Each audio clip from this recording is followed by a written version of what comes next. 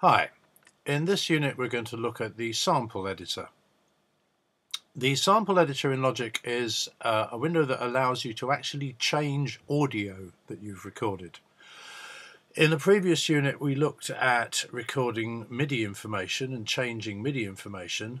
Well, you can do similar stuff with sound. Let's explore it a little bit. I've recorded a piece of guitar on this track, and for clarity's sake I've just got one track in my project, and you can see here this chunk of guitar called guitar1-01 over in the audio bin. If you can't see it, click media and bin.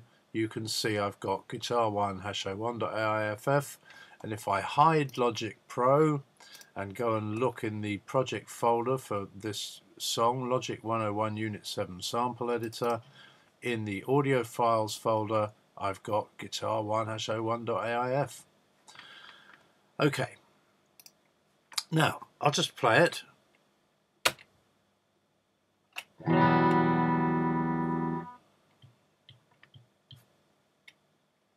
And if I double click on this piece of audio, the sample editor opens here. If you can't see it, it's because you've got that line needs to be dragged up so you can see the buttons. I'm going to zoom out so I can see the whole of the file. I can also play it by clicking on the speaker icon here in the sample editor.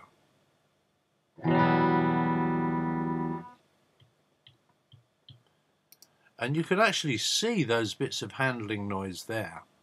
Look, they're clicks. If I expand the waveform view in this direction, that's the useful part of the sound, that's the chord. If I click and drag and select it and hit the play, but these are little pieces of handling noise.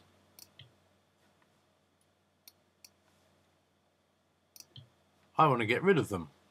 So if I click and drag that whole chunk where the handling noise is,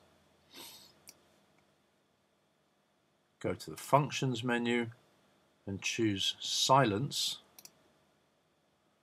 bingo, they're gone. If I now play that whole chunk of audio again,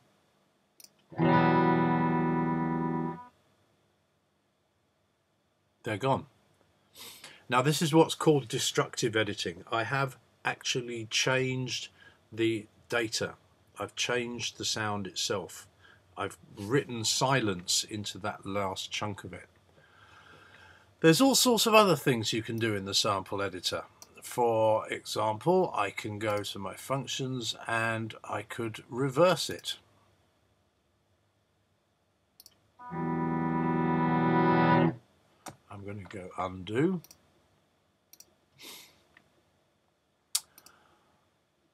I can change the volume of it. I can click on change gain, look for how loud the maximum peak is. It's -8 dB. I can actually scroll this up and change it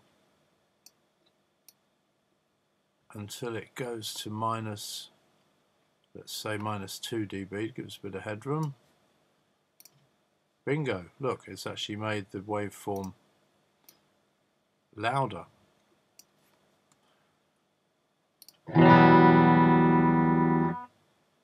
Okay, there's all sorts of other stuff you can do with the sample editor. You can do forensic things. For example, I can take out clicks in the middle of the waveform. If I select a tiny piece of the waveform and zoom right in on it,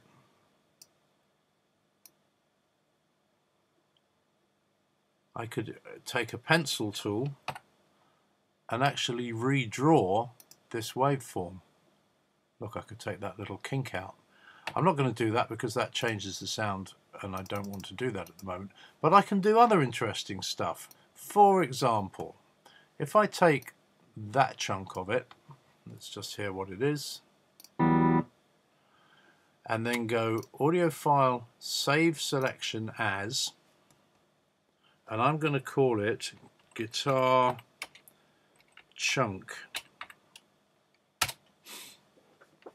Now, two things have happened. First of all, in the audio bin, a new audio file called guitarchunk.aif has appeared. And if I hide Logic and go and look in the project folder, again, a new bit of audio called Guitar Chunk has appeared. It's very small, it's 57 kilobytes, because it's only a tiny little bit of that sound. But I can now do stuff with this. I can drag this into the Arrange window, click Loop, and see what we get.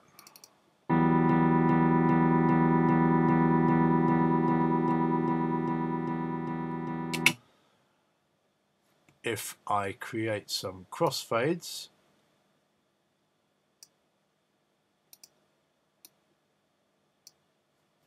let's see if that's any smoother.